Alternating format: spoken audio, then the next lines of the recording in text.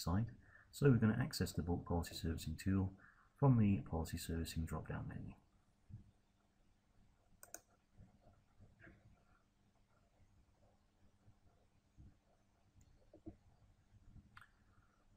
First thing you see on this page is two tabs, the bulk policy servicing tab and the group manager tab. Because we've not used this service before, the first thing we have to do is create a group of policies. We go to the group manager for this.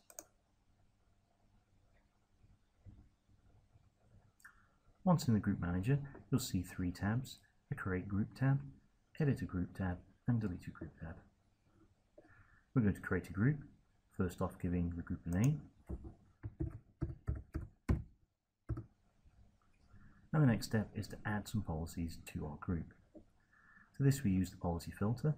We can filter by client name, by product type, and by policy status. Or we can just simply click the apply filter button and retrieve all our list of policies, which have been blurred out for security reasons. Next step is to add some of these policies to our group. We can do this by simply double clicking or selecting and clicking add. There's also select all options if you wish to add all your policies, and other options such as shift, holding shift down and clicking allows you to select multiple policies to then add to the list. Once we have our defined set of policies, we can click the save button and then return back to the policy servicing tab.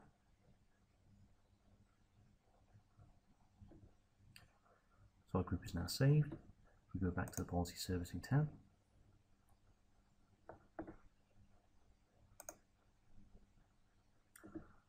Once back on this tab, we can now work with the new group that we've just created. So we can select group 1 here.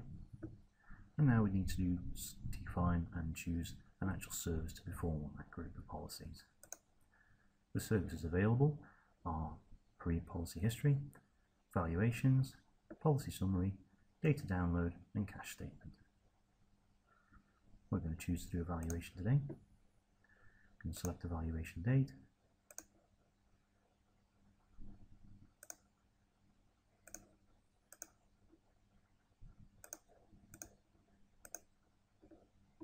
And finally, we need to choose a file format.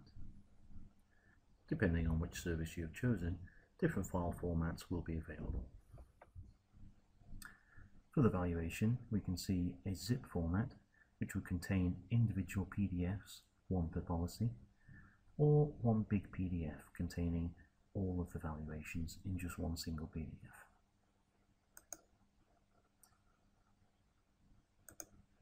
Click and continue.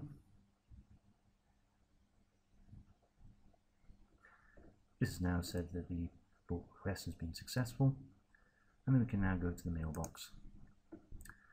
All of the bulks of policy servicing items are delivered to the mailbox.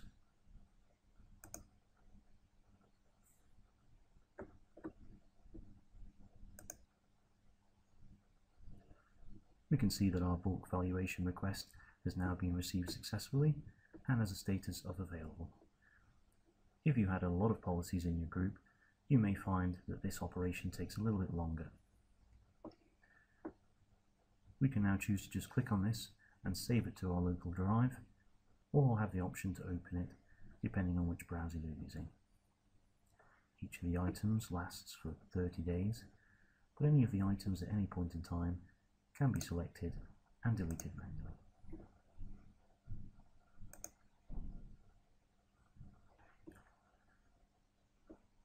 Going back now to the bulk policy servicing screen.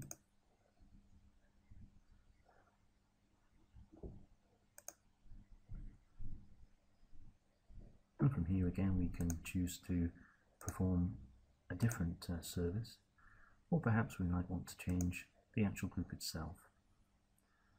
To edit the group, we go to the group manager and select the edit group function.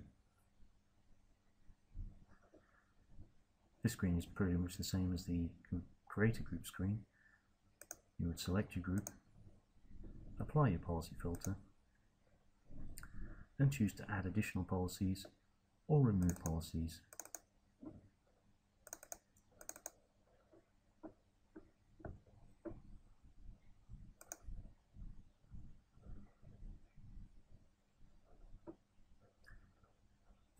require a group, the delete group function will remove the group without affecting any of the policies inside it.